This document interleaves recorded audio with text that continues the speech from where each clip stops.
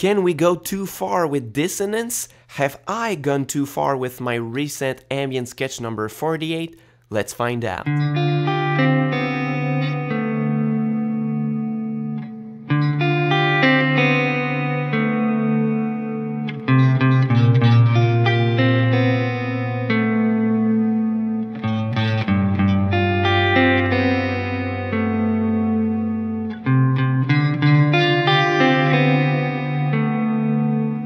Welcome to a new lesson. Today I want to talk about dissonance because it's one of my favorite parameters in music, and it's kind of been a goal of mine to incorporate more dissonance inside of my ambient sketches since last year, because I think that the genre of ambient guitar could benefit from more kinds of intervals and dissonance, because from what I hear right now, it's comprised of very consonant intervals and chords, just like this.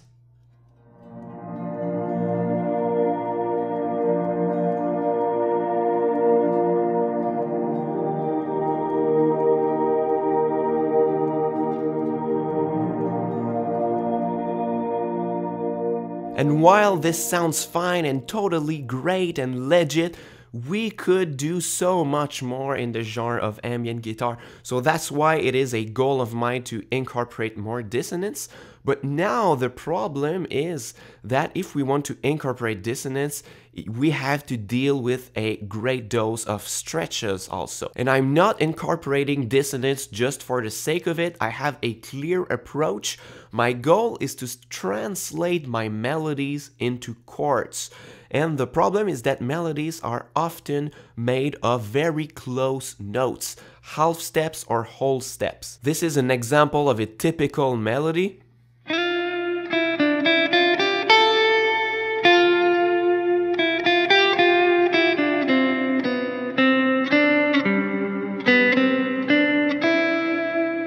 You see, all the notes I play are very close together and it makes a great melody. It's very rare that a melody jumps a lot all over the place.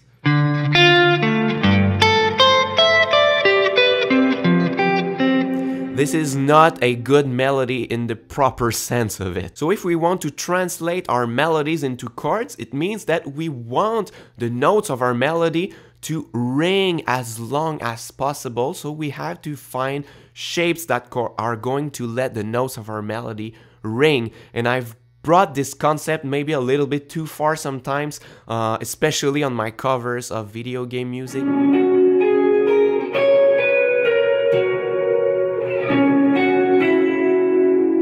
So let's say that I want to let the notes of my melody ring, and this is my melody.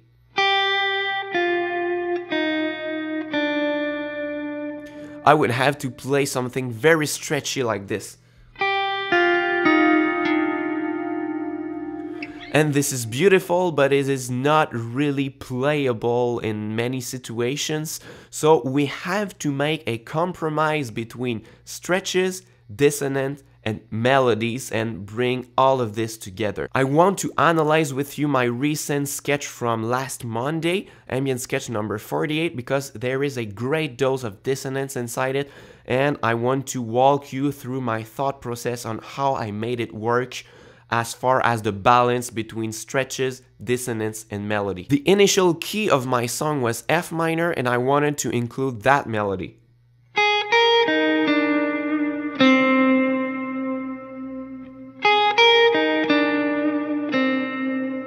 So I had to find ways to let the notes ring as long as possible and to find shapes for it to work, and it ended up sounding like this.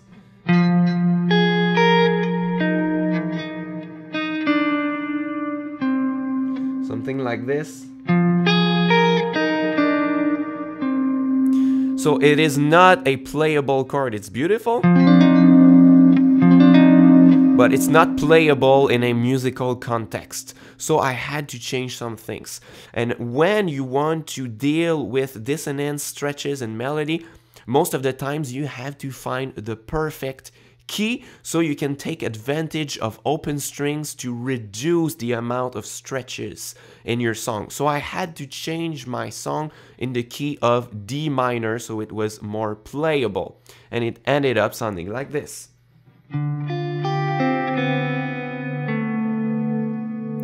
It's kind of stretchy, but it's nothing compared to the chord like we seen previously.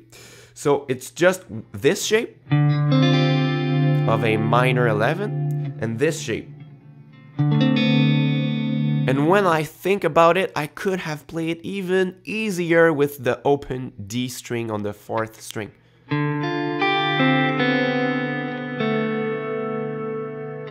I'm gonna play it with tabs on top, both versions, so you can try to play it for yourself and see how it's playable for you.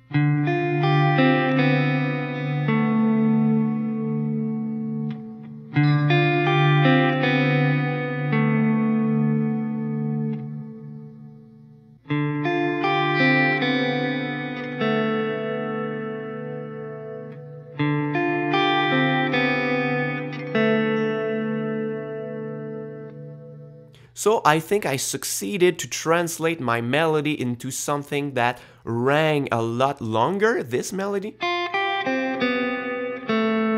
When I play it like this, the notes are ringing only when I fret the note and after they disappear. But now let's listen to the whole progression and tell me if you hear something wrong in this.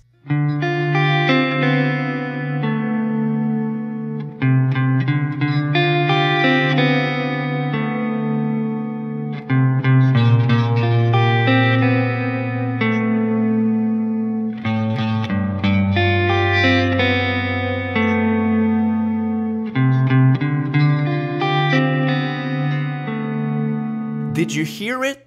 On the second chord of my progression, there's a humongous dose of dissonance in it, and it's almost too much, but I find that it works in this context. So out of the blue, if I take the intervals that are in this chord, we have this.